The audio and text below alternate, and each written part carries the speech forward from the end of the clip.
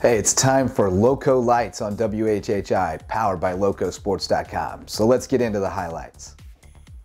Starting with the showdown you saw right here on WHHI. Buford Academy hosting Thomas Hayward Academy in a Schizo rivalry, and rough start for the home Eagles. The punt snap over the head of the kicker. Thomas Hayward going to take over inside the BA5, and they will punch it in with Anthony Fripp to go on top early against BA.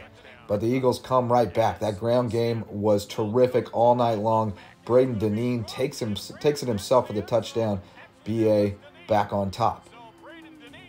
Deneen had a monster game on the ground and through the air. Devontae Green and Jackson Porter also getting it done on the ground.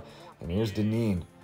Fakes the handoff, going deep for the hoop star. Zeke Gonzalez, the point guard turned wide receiver, hauls it in. Big gain for the Eagles. They are in business. And then they're going to get down in the red zone and keep it with Deneen once again. He is across the line for a touchdown. Buford Academy in control in the first half. Thomas Hayward trying to get back in it and give it to Tony O'Banner, the freshman.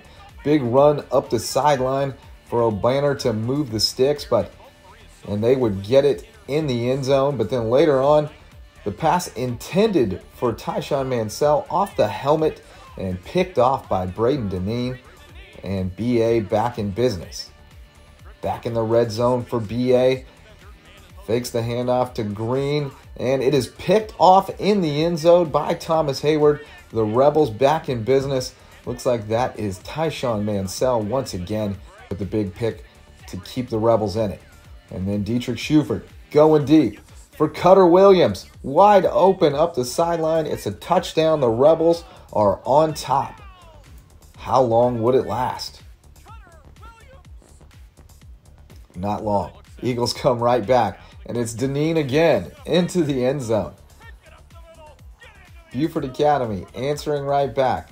But guess what? Here comes Thomas Hayward. It was a shootout. Tony O'Banner, the freshman, leaping over a tackler, making men miss. Stiff arm, Heisman style, and he's into the end zone.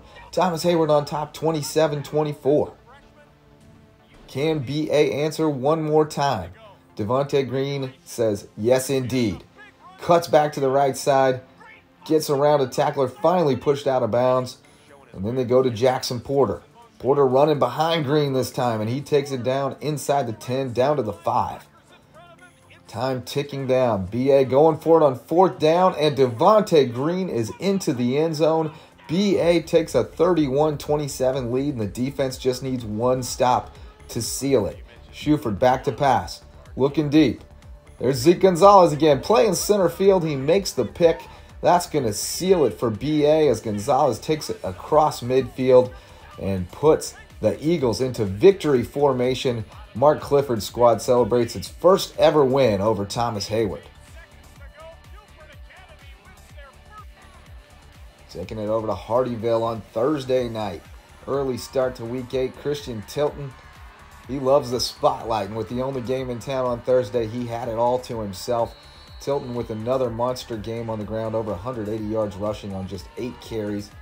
And he also finds Tony Hill, one of the quickest straight-line runners you find, gets him in space, and he darts to the end zone. After falling behind 6-0, JP2 rolls to a 43-6 win over Northwood Academy.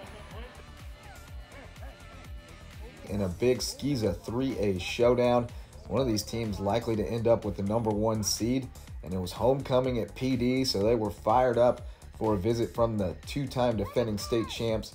Dylan Clark swinging it out to A.J. Haupt, who picks up a few yards. The Eagles would take the lead 22-19 after trailing 19-0. Dylan Clark with a touchdown run and a 2-point conversion to put him on top. But Hudson Spivey, that quarterback for PD, is something else. He was able to lead the Eagles down the field for a touchdown. Here's his first half touchdown pass that put PD up 19-0, and PD holds on 26-22. Could see a rematch next month in Charleston.